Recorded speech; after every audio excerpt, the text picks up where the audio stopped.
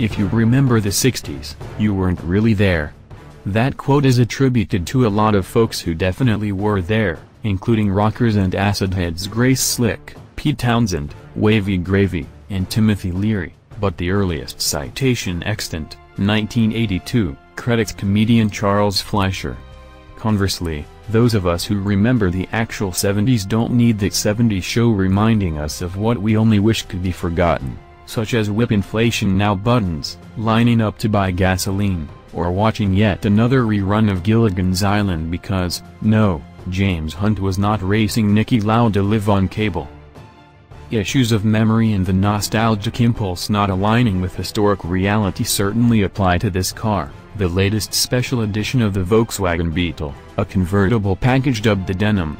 Where the Beetle Dunes tries to evoke the 1960s without the drugs, the Denim supposedly echoes the Jeans Edition Type 1 Beetles of the mid-1970s.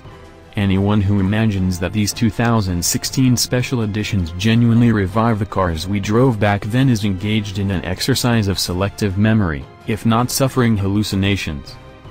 Based on the previous, 6th-generation Golf's front-drive platform with a turbocharged, water-cooled, 4-cylinder mounted transversely in front, rather than the Type 1's air-cooled platform mounted at the rear, the 2016 Beetle Denim is a much better car than anything built in 1975, when, we'll remind you, everyone thought convertibles were doomed to imminent extinction.